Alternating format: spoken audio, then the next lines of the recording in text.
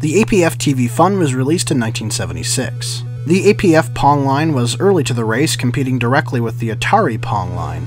This was possible due to General Instrument's Pong on a chip, allowing Pong to be more open to other developers. APF itself was formerly a calculator and small electronics developer, but moved into the game industry during the pre-crash boom in the mid to late 70s and early 1980s.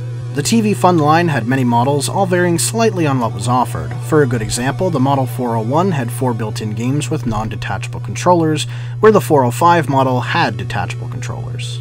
This early time in gaming history shaped the market, as cartridge systems were not all the rage. These early systems are a glimpse of how the market was before the Atari 2600. Enjoyed the video? Well, check out the last one I did on the Nintendo Virtual Boy, and if you really enjoyed, leave a like and maybe subscribe. Thanks for watching.